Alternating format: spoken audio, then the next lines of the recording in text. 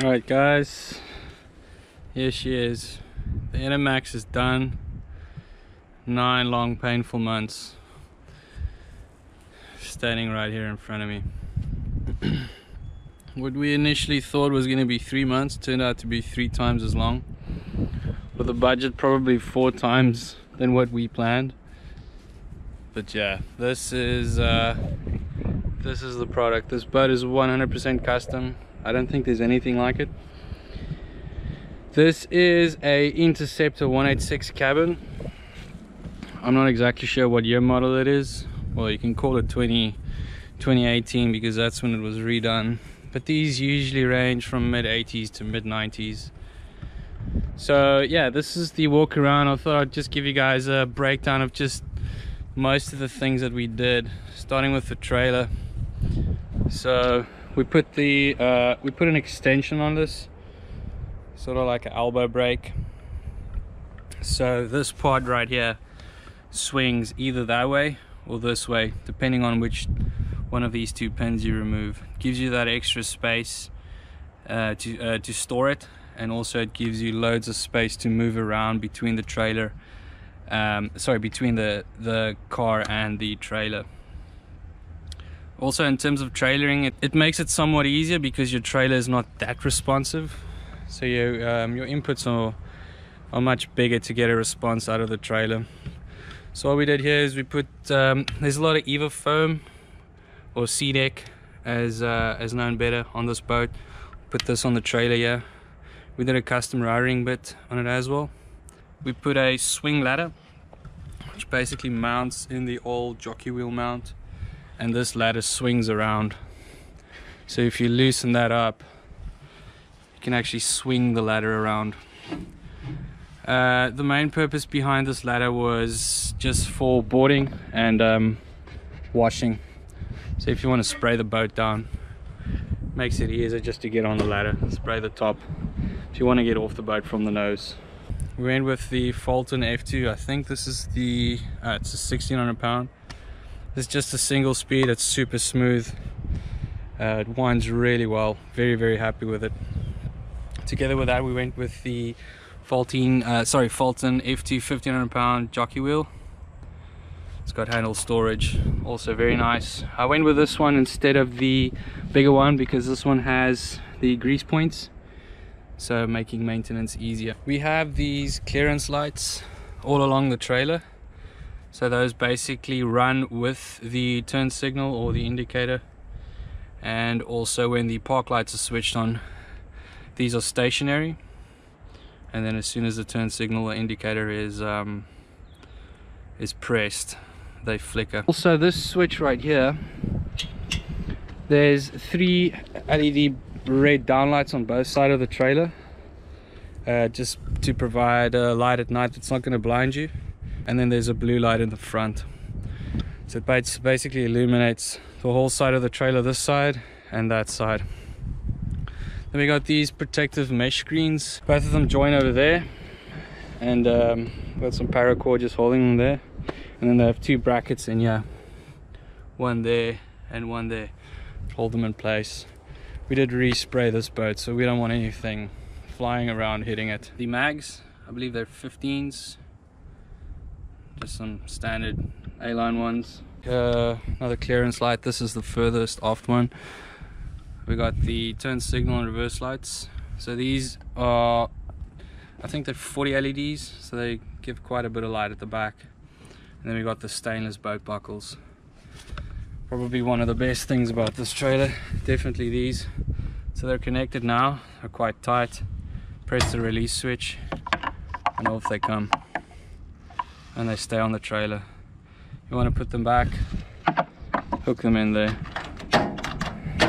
2 clicks and you're done.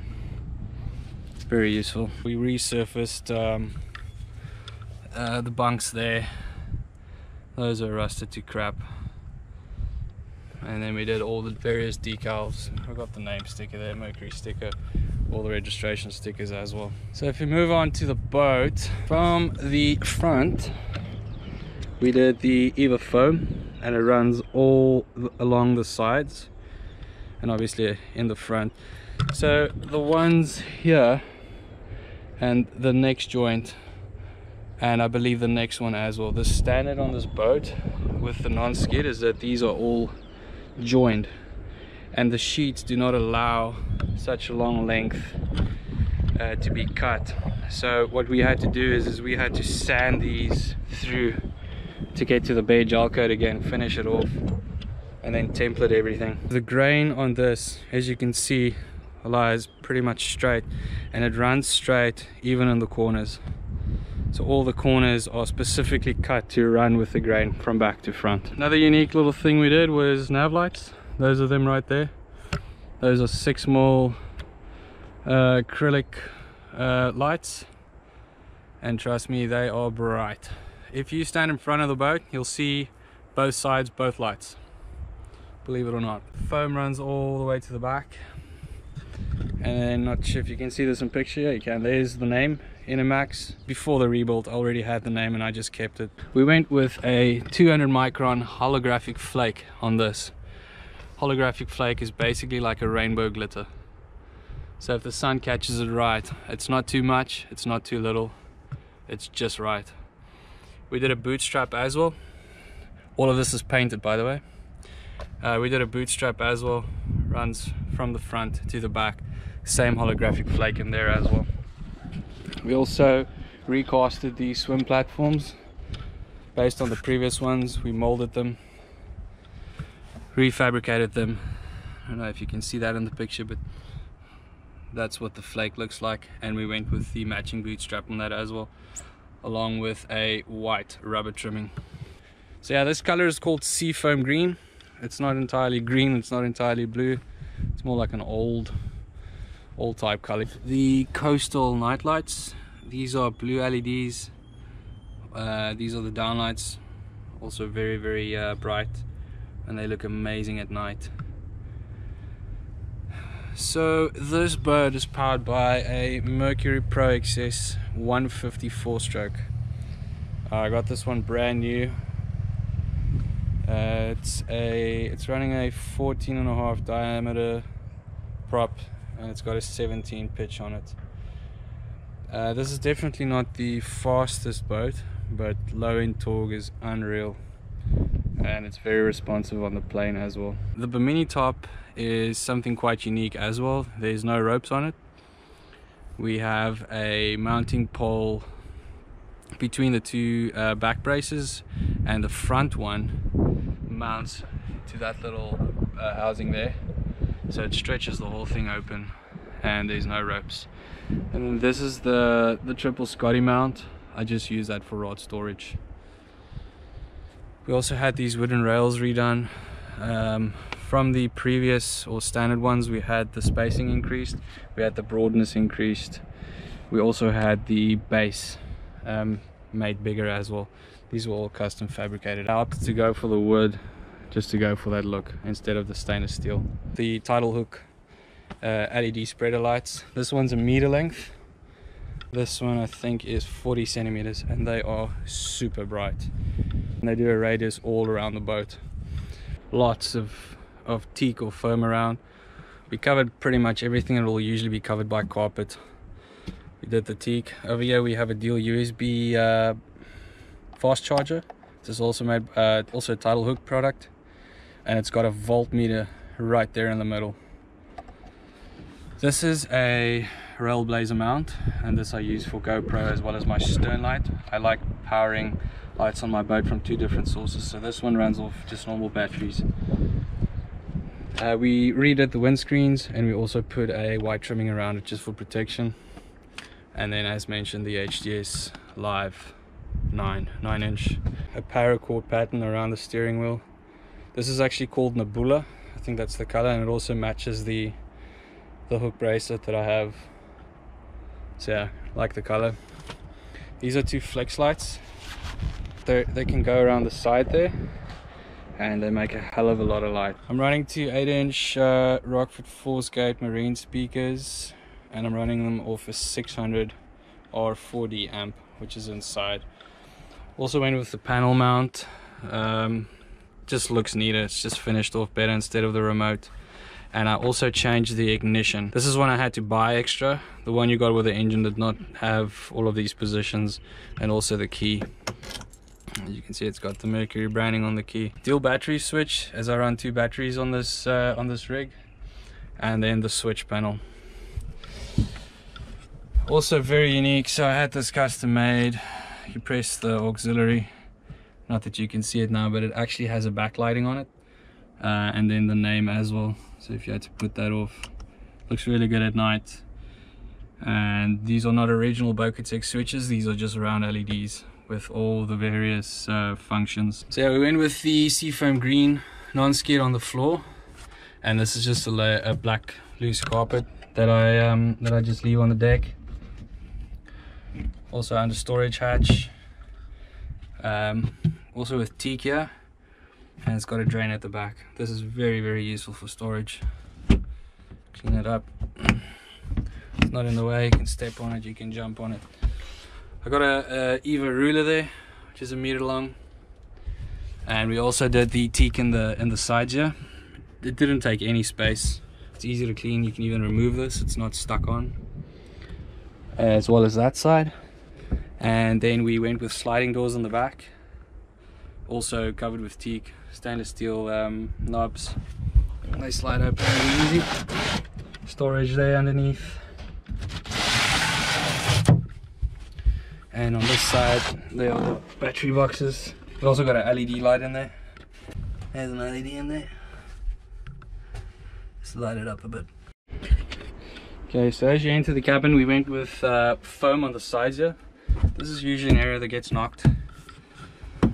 So in order to protect them, put that on. We read at the cabin door. We have a loose piece of foam on the floor, so that's just removable. Same teak, went with the lines. We went with a carbon fiber gray, and then everything else that's white is marine vinyl.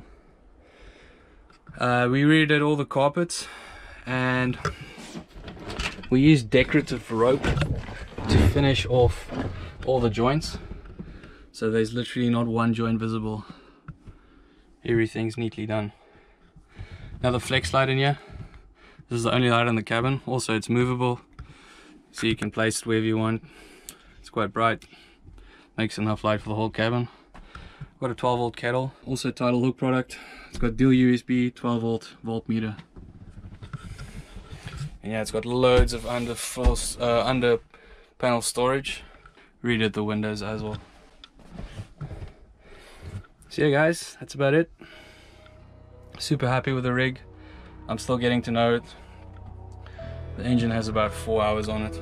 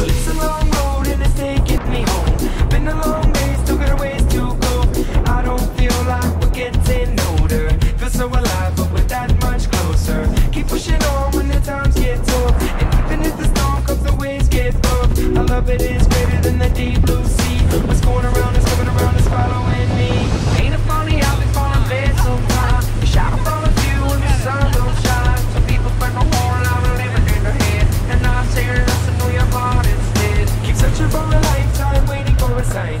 Something gives me hope that we'll be alright. If all the girls in the world were living across the sea, what a wonderful swimmer, yes, you know that I would be. In the world gone crazy, smile and save me.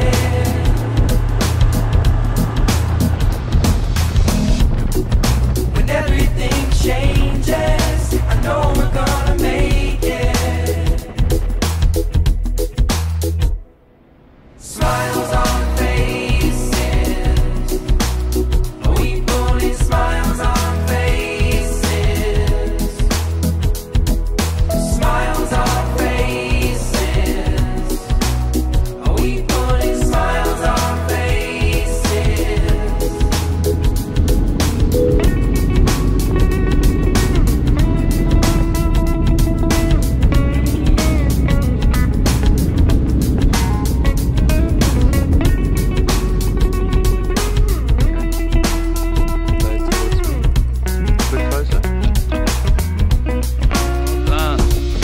Smiles on faces, we pulling smiles on faces.